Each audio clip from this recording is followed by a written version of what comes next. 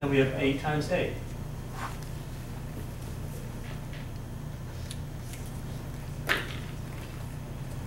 After you do that, it's kind of a lot easier to see what is going on here. We're canceling out or simplifying out factors over factors. So the same exact thing in the numerator denominator. So let's go ahead and do our variables first. What do you see simplifies? How many B's? 2. No, 1. 1 B's. 1 B's. Okay. We got this B with one of these B's. Not both of them, just one for one. That's what we're doing here. What are we doing, by the way, when we're crossing out those B's? Are we adding, subtracting, multiplying, or dividing? We're actually dividing. We're dividing both the top and the bottom by the same value. In this case, we're dividing by B. So B divided by B, that's why we're getting the 1. B divided by B, that's why we're getting 1. It's not 0. You're not just eliminating them. You're actually dividing both the top and the bottom by the same number. That's giving you 1 over 1. That's why we can simplify. What else? A's. A's. How many A's? 2.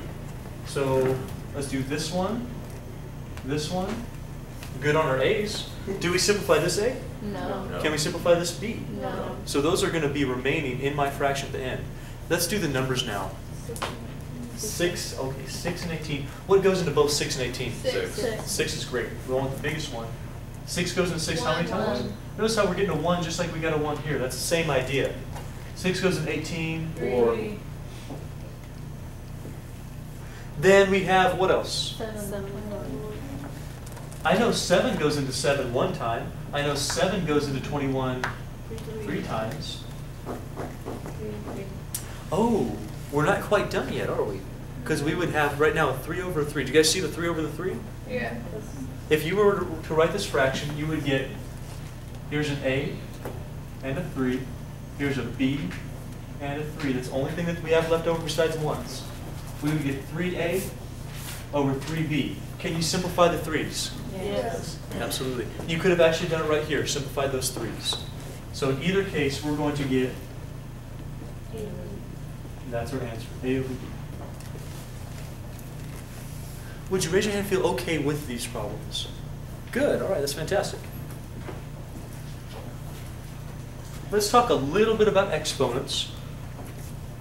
I think I'll end it there, and we'll do division when we come back after the test, okay? Because I want to give you about 20 minutes or so to ask any questions on the test, if you have those.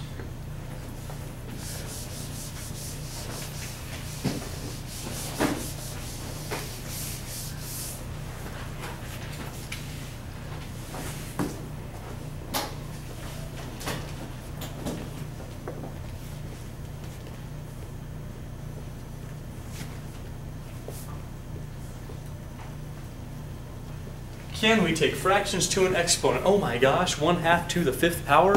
What does the 5th power actually mean? Times it 5 times. 5 times.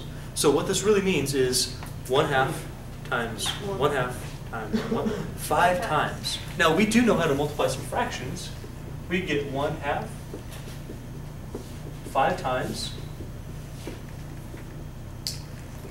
And we know that in order to multiply fractions, even if you have more than 2 of them, what we do is we take numerator times numerator times numerator, all these numerators on one fraction. That's why we did one fraction.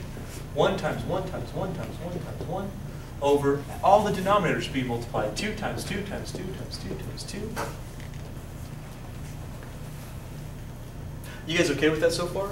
Yeah. We're basically just multiplying fractions, right? But I want you to think of this. Instead of actually doing the math, I want you to think of what this means. What does 1 times 1 times 1 times 1 times 1 actually mean? 1. It is 1, but can I write it to some power? 1 to the 5th 1 to power. the 5th. And instead of 2 times 2 times 2 times 2, well, how can I write that? 2 to the 5th. Here's what I'm trying to show you here. What I'm trying to show you is that this is actually a form of an exponent rule.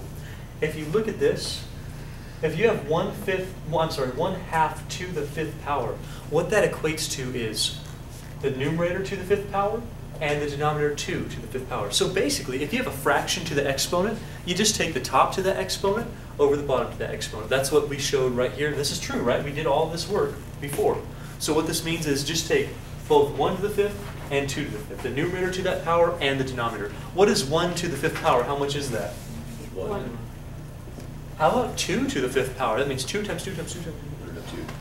32. So 2 times 2 is 4, times 2 is 8, times 2 is 16, times 2 is 32. So this exponent is the same thing as 1/32. So question, do I have to show all this work? Heck no, no, no. All I need you to know is that if you're trying to do an exponent like 2/5 to the 4th, what I need you to understand is that if we're trying to take a fraction to an exponent like this, what that means is we're taking the numerator to that exponent over the denominator to the exponent. So you don't need to show me this. Just show me that you know that I'm going to do 2 to the 4th over 5 to the 4th. Because of this reason, I'm just multiplying that fraction over and over again. So all the numerators are multiplied that many times, all the denominators will be multiplied that many times. How about it? What is 2 to the 4th? Do you know? 16. How much? 16, yeah. How's she getting 16? 2 times 2 is 4. How about 5 to the 4th? Oh my gosh. Have you figured out 5 to the 4th? What's 5 to the 4th mean? Does it mean 20? No. No. It means 5 times 5 times 5 times 5. 625. Say it again? 625. 625, yeah. 5 times 5 is 25. Another 5 times 5 is 25. 25 times 25 is 625. You do it that way. You can do 125 times 5. That also gives you 625. And you're done. The nice thing about this, I'll show you something kind of cool. Nice thing about this is that you know for sure that this fraction cannot be simplified. And here's how you know that. If this could be simplified, this one would have been simplifiable. Can you simplify 2/5? No. So notice what you're doing. You're just writing more factors of the same numbers. None of those factors are going to cross over if they didn't cross over here. So if you have no common factors here, when you multiply more and more of them, you still have no common factors. So if this one can be if this one cannot be simplified, this one cannot be simplified either. That's kind of nice, right? So if you get a question that says like 4/10 to the 4th power, Simplify it first. simplify it first. Sure.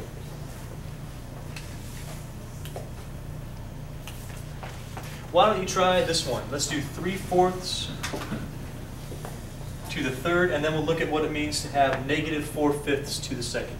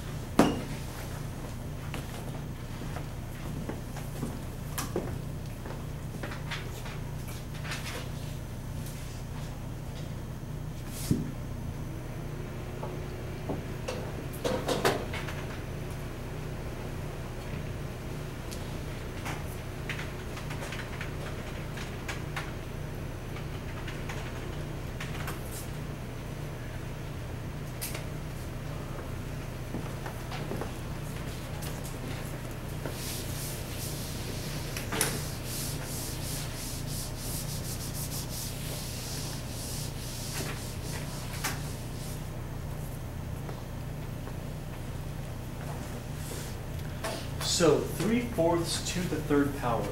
What this really does mean is 3/4 times 3/4 times 3/4, 3 times. Or we can think of it, which is probably a quicker way to do it, we can think of it as simply, see if I can mute that.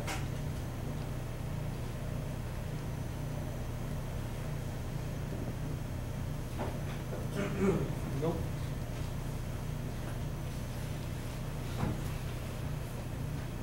We can think of it simply 3 to the 3rd over 4 to the 3rd.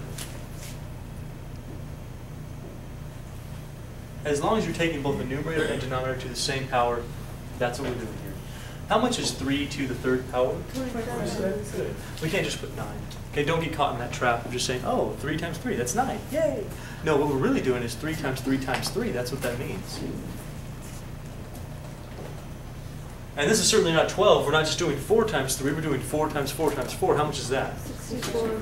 Yeah.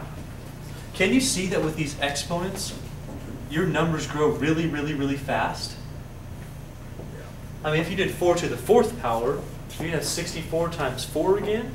Wow, you're going to get something like 256. I mean, that's pretty large already. So they keep growing very, very, very fast. Now, how about this one? Negative 4/5 to the 2nd power. What does that actually mean? Negative 4 times negative 4. Negative 4/5 times negative 4/5. Yeah. Hey, what's a negative times a negative? Positive. Tell me something then. What's going to happen every time you square a number, no matter whether it's a fraction or not? Positive. No matter what. If you take a positive times itself, you are going to get a positive, right? If you take a negative times itself, a negative times a negative, that also gives you a positive. So we know automatically if we have a negative inside of our parentheses and we're squaring that, our answer is going to be positive. It's very useful to find out the sign of your answer before you actually do the math. So we know we're going to get a positive. Now we just have to do 4 squared over 5 squared. Where'd the negative go? Well, we know our answer is going to be positive. How much is 4 squared, folks? 16. Over 25. as much as you can do. How many people feel okay with these exponents? That idea. Good, all right. Would you like to do division now or later? Later. Of course, procrastinating. So we're continuing on with some multiplication and division of fractions. And what we learned last time is that if we have some fractions, we can certainly multiply them. We have really actually three options to multiply. We multiply fractions straight across, but we really do want to continue to simplify these things as we multiply them. So for instance, if we have something like 7 over 38 times 2 over 21. Times 2 over 21. I'm going to start asking you this question. Do you need what's called a common denominator to multiply fractions? What that means is you need the same number on the bottom of your fractions to multiply them. The answer is no. And we're not going to need it for division. However, when we get into addition and subtraction, I'm previewing some information here, we will need one. And we'll talk about that towards the end of our day today. So in our case right here, we have 7/38 times 2/22. What's the first thing we're going to do when we start multiplying our fractions? One fraction. Good. So before we actually start simplifying, I want to see one fraction. I let you do one thing. I let you extend this line and put the dot dot. You remember doing that? Yeah. This is from before our test. Or you can rewrite this as 7 times 2 over 38 times 21. Now, the next part, you really do have options. There's two choices for you. I'm going to show you the second choice. The first choice is you prime factorize each one of these numbers, do the prime factorization, and simplify common factors on the numerator denominator. The other thing that you do is you understand that you can divide both the numerator and denominator of fraction by the same number, and it remains the same value. It's an equivalent fraction. So we would look at this 7, 2, 38, 21. We try to see if there are any numbers that divide both a number on the numerator and a number on the denominator. So we're looking for this. I'm seeing 2 and 38. I know that a number divides both 2 and 38. What number is that? 2 divides that. So we're going to divide both 2 and 38 by the same number, 2, and we'll write the quotient, the result of that, in place of those numbers. So right here we'll divide 2 by 2. What's 2 divided by 2? So we cross out that 2, we put a 1. We cross out the 38, we divide 38 by 2, and we get how much? 19. Next up, we'll look for any other numbers that we might have. Is there anything else that we have here? 7. What number divides both those? 7. So we'll divide by 7. We divide 7 by 7, we get 1. We divide 21 by 7.